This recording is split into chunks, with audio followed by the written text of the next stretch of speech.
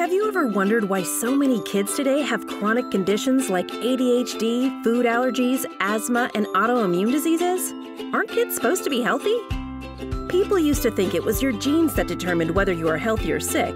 But today, scientists believe that it is largely things in and around your environment, plus the choices you make every day, that determine your health. This is called a person's total load. Total load describes how the number of healthy things balances with the number of unhealthy things in your life. When the unhealthy things, or stressors, outweigh the healthy things, or supports, your body begins to show signs. But how do we know which things are stressors? Which things may be making our kids sick? We're doing a research study to find out. If you're the parent of a child between the ages of 1 and 15, you can take our private online survey to learn more about the things that keep our kids healthy and the things that make them sick. By participating in the CHIRP study, you'll be helping generations of kids. That's a good thing and should make you feel good.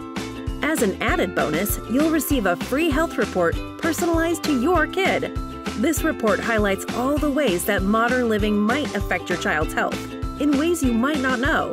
Plus, you'll receive coupons and discounts to great products to help support your kids' health.